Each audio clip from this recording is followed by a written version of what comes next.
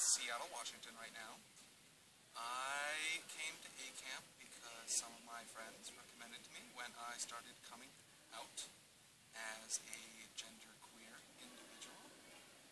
I read some of the posts from Autostraddle, and it seemed like the most trans-friendly place that there is on the internet. And I was really scared of coming here as a male-bodied, male-seeming individual. But I've had a terrific experience where the initial fear of people not understanding me or people giving me the stink eye all dissipated, and everybody's really friendly, and I've just made friends with everybody from every kind of life, and I think I know the names of 90% of the campers here, and it's just been great, and it's been a really incredible experience just being able to be myself and be free to express myself how I want to. You said you're from Seattle? I am from Seattle, which is a very queer-friendly space and very trans-friendly space, too. Washington State is really trans-friendly, and Seattle especially. We had the first trans pride parade in like 11 years this year, and that was really incredible to see so many trans-identified people. How's the community different from Seattle from here?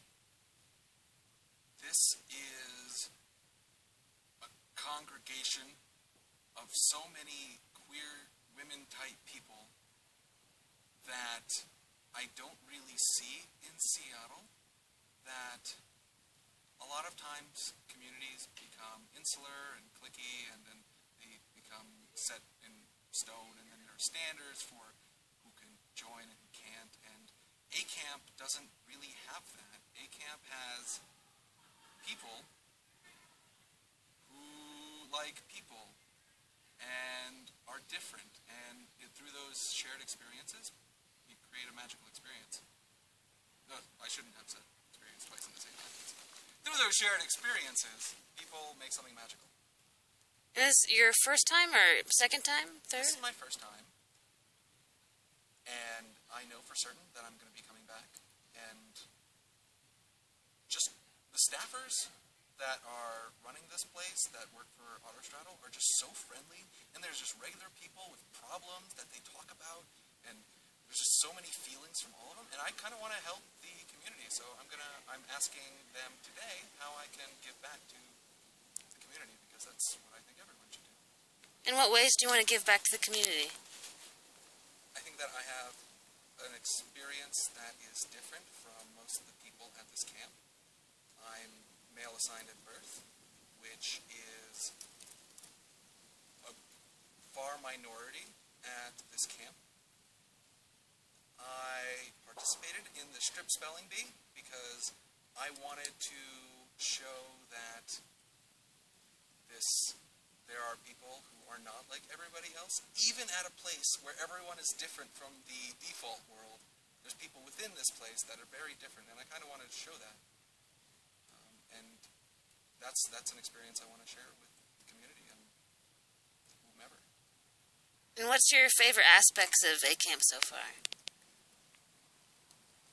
I love getting hugs and giving hugs and being able to just say hi to everybody at breakfast, lunch, walking around, and just meeting people, and everybody's great, and everybody is really respectful and asks for personal gender pronouns and identity, and nobody makes weird assumptions about anybody, really. It's just everybody comes here as a blank slate, and everybody opens themselves up, like opens up their heart and opens up their arms and then gives hugs, and it's super nice, and that connection is not something I get every day.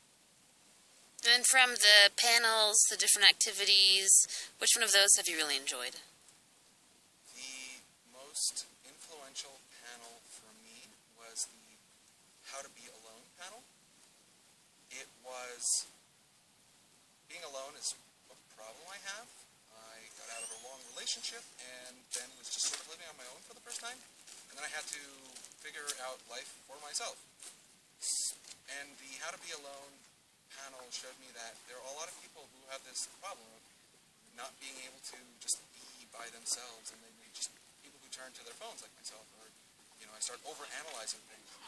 And yesterday I was having, a down moment. It was just like, I just got into a funk, and then I went off in the woods, and then I just sat down and tried to look at trees and tried to, clear my head, but I kept, oh my god, I need to clear my head. No, wait, why am I not clearing my head? Just stop thinking. And then I saw some birds in the trees, and then I felt inspired to write a poem, and that's something that I thought about that's something I learned from the How to Be Alone workshop, and then I wrote a poem, and then I felt better. And it sounds so weird to say, but it actually worked. So this place has given me tools to survive in the difficult world. That's cool. What other things did they talk about in the How to Be Alone panel? It was very focused on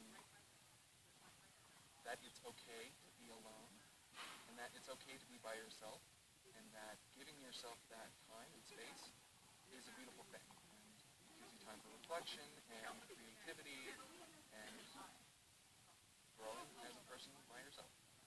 That you don't need people. You just be your own person with yourself. Is there anything else you want to share about A-Camp and your experience here? Probably. Give me a second.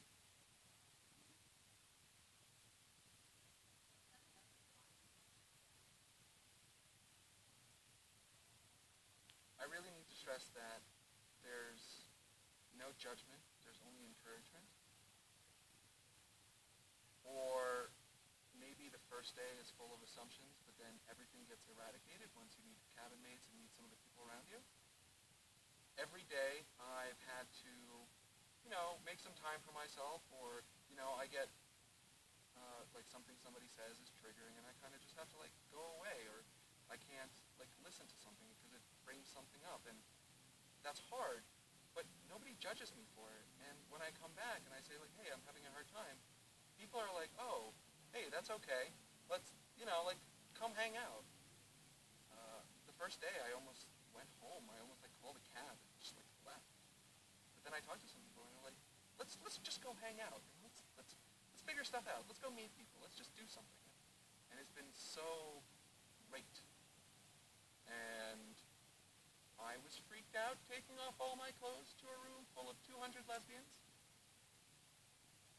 And then it was amazing, and everybody cheered me on, and I feel like I'm on top of the world right now.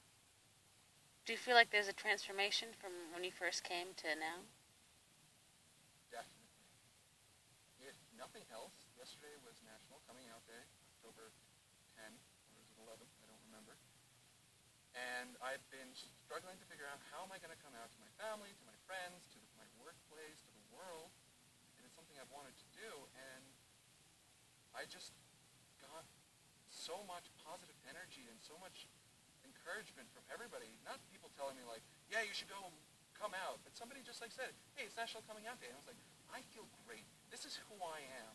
I need to tell everyone this.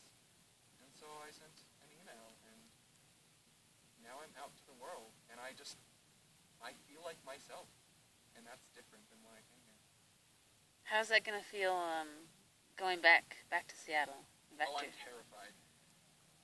But I know it's going to be for the best, and it's going to be kind of freaky, but that's okay, because I'll take it one day at a time. And I know that I have lots of people to support me back in Seattle, and now I have hundreds of friends that I'm going to keep in touch with, because there's so many amazing people here.